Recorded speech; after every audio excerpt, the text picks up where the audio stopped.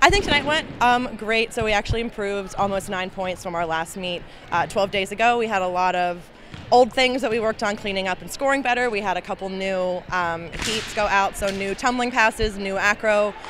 We actually had a 9.95 start value in our 7 element, which is crazy for a second-year team, and I think, yeah, they really showed up tonight, and they really performed, and they really executed. Tonight it was really just, like I said, kind of showing up and making sure they show up and they show out. So talented, and I wish that we had the numbers to do, everything we want to do and more, but the biggest lesson we learned is that staying resilient and working hard and trusting each other and trusting this process pays off. As well as stepping up, too. I think everyone this week really stepped up, and they did their part as a team, and we came together. So that was really good to see. See the shirt there. That's our motto. Resilient.